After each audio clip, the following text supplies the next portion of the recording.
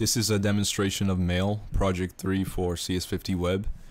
For the first requirement, if you press Compose, you can enter recipients. Let's enter test at example.com.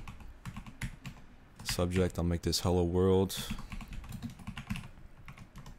And in the body, I'll put this is a test email.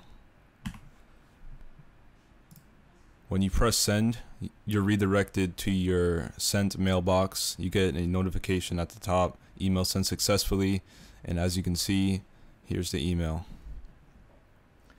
Now if I log into test@example.com,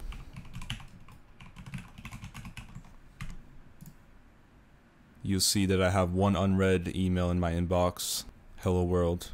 When a user clicks on an email, they're taken to a view where they see the content of that email.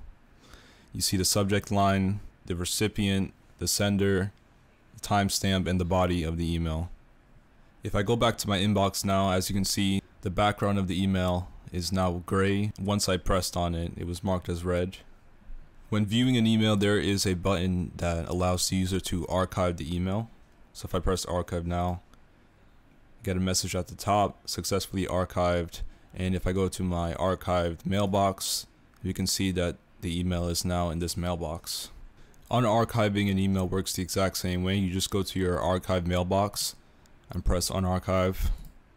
And as you can see, you get a message successfully unarchived and the email is now back in your inbox. In order to reply to an email, you just open it up, press reply, and you get redirected to the composition form, and the recipient's field is pre-filled and so is the subject field. And in the body field, you get a quote, timestamp, and the previous sender of the email.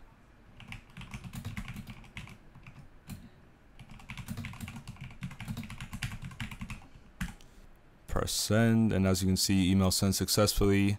I get redirected to my sent mailbox and I sent a reply to that email. So that's all for Mail Project 3 of CS50 Web.